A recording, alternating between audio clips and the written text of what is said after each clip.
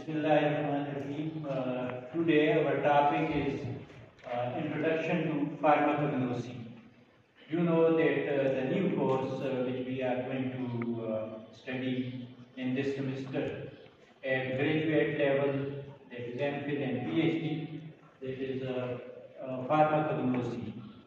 So today the first lecture is about Pharmakognosy, the definition of Pharmakognosy, the introduction and some of the history of the subject Pharmakognosy. Next, please. You know that Pharmakognosy is derived from two Greek words. One is Pharmakon and the other is Gnosis.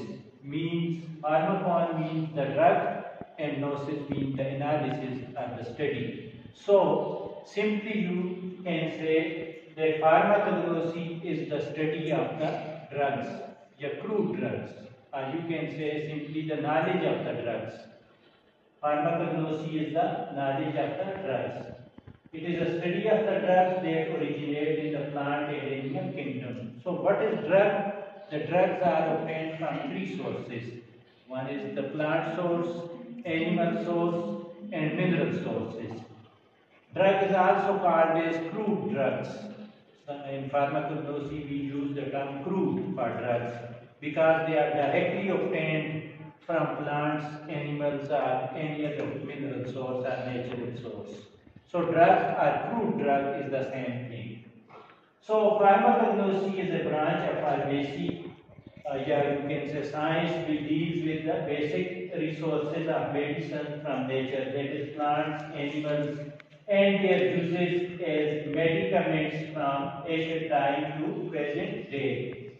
So Pharmakognosy is the branch of science or pharmacy which deal with the study of the drugs which are obtained from the natural sources, that is plants and animals, how they are used, how they are processed, and even the commercialization from the ancient times to the present time. कि drug कैसे हासिल की जाती हैं, उनके sources क्या हैं, कौन से प्लांट्स हैं, उनमें कौन सी ड्रग्स हैं. In the coming lectures we will discuss further about the classification and drugs and other aspects of the drug, alkali drugs, glycosides and things like that. So Pharmakognosy is a branch of science which deals with the study of the crude drugs or drugs which are obtained from the natural sources. And natural sources, you know, are mostly two sources. Most of the drugs are obtained from the plants and then the animals, and the third source is the mineral